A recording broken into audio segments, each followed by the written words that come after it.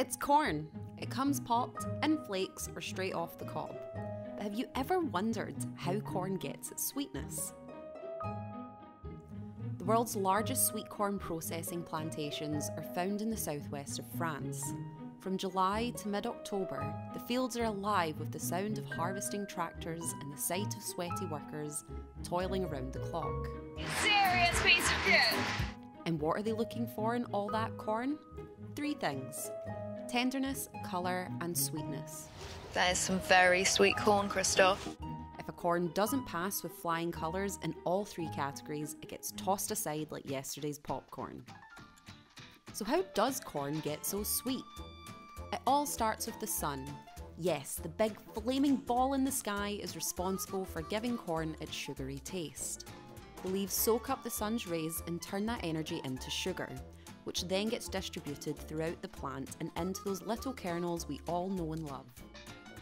But here's the thing, you can't just let corn sit out in the sun forever. If you wait too long, it goes from sweet to starchy, and nobody wants that. That's why the harvest season is so frantic. Workers have to be ready to pounce the moment the corn reaches peak sweetness, or else it's game over. Have you ever been to an arcade and you put your money in those coin machines? But you never win. Yeah! We've just won loads of sweet corn. Once the corn is picked, it's off to the factory, where during harvest season they process up to 2,000 tonnes of cobs a day. But how do they get the corn off the cobs so evenly? First, the cobs go through a machine that removes the leaves and the husks, a process the professionals call dehusking. That is a stripped corn on the cob! Then it's onto a conveyor belt for stripping. 6 very sharp blades set in a circle ensure an even cut.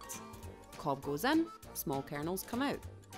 The round blades open and close, adjusting in size depending on the thickness of the cob. Specific settings are needed to make this happen, but that is very much still a trade secret. The sweet corn is packaged into tins within 8 hours of being cropped and brought to the factory. So the natural sunlight gives corn its sweetness, but it's a machine that strips the kernels from over 7,000 cobs an hour. It's fair to say that the sweet corn factory is where sweet meets sharp. So grab the butter and have a corn-tastic day.